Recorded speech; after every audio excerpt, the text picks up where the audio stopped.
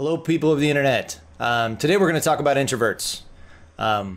Most of the creatives I've ever met are big introverts. We like to be very much about ourselves. We don't like to communicate. We don't like to go outside of our routine. We like to be headphones on, heads down, working. I don't like to talk to other people. This is a big issue with me personally. I don't like to communicate. I don't like to talk to people. That's another reason why I started this channel, to help me start stepping outside of my bounds and communicating.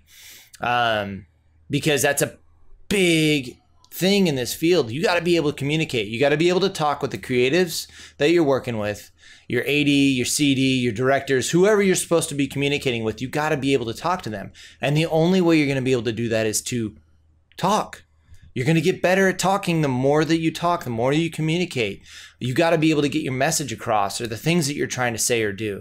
You have to be able to communicate effectively in this field, so that way other people know what you're trying to say.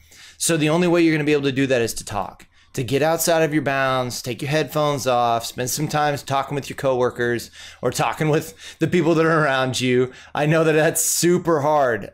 Trust me, I don't like to do it. I would much rather have my headphones on and my head down, and I would just work away. I would just do that. I would just do me. But that's not what this field's about. This field is about communication.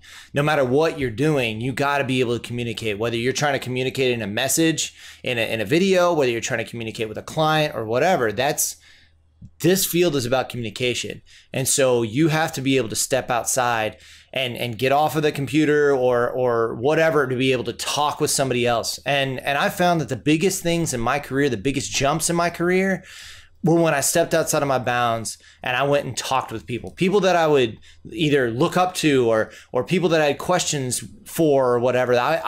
I found the biggest jumps in my career when I stepped outside of my bounds and I went to that person and I started talking. We just bounce things back and forth, and we talk about jobs and whatever, but we talk. And so when you guys are looking into this field and you guys are wondering what's the next step, or how do I get better in this field, or how do I jump this hurdle or go to the next level in my career or whatever, I would just make sure that you're focusing on communication and that you're stepping outside of your world, so that way you can talk with other people. I hope that's a help. Thank you guys so much for watching these videos. I've been getting tons of comments and things over these past several videos, and it's awesome to see that you guys are around there, and that you guys are seeing the videos and having some comments for me. So thank you so much. Make sure that you comment, like, share, subscribe to this, and I'll see you guys in the next video.